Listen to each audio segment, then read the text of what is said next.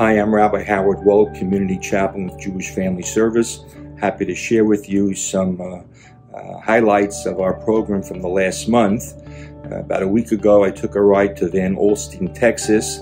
I first had to locate it on the map. It's about 40 miles from Dallas, between Denton and Sherman. I received a call from a non-Jewish gentleman who said he's in the possession of a Torah scroll, and he'd like to find a proper place for it.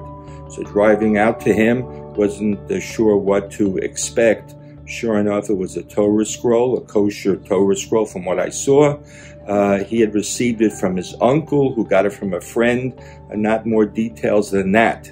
I said to him to really have it checked out, I'd have to bring it to a scribe, and I'm in the middle of making those arrangements, and hopefully everything would go smoothly, and before the man moves to West Virginia to be with his mother, we'll be able to take possession of the Torah scroll and find the proper home for it.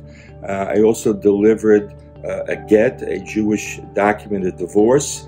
The document was written in another continent where the husband lives, and I was his proxy to deliver it to his wife here in Texas.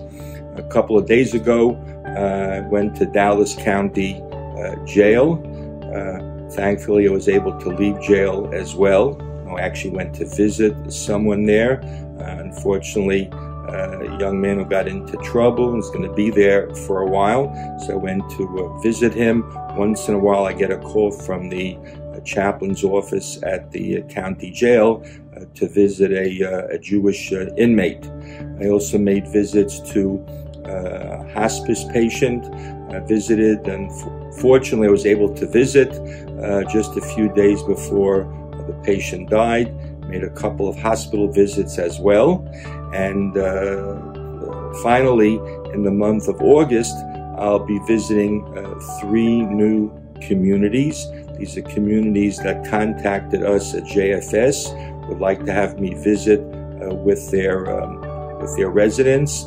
I'll be visiting Windhaven in Frisco, Harbor Chase in Park Cities, and Parkview in Frisco. Thank you very much for your attention.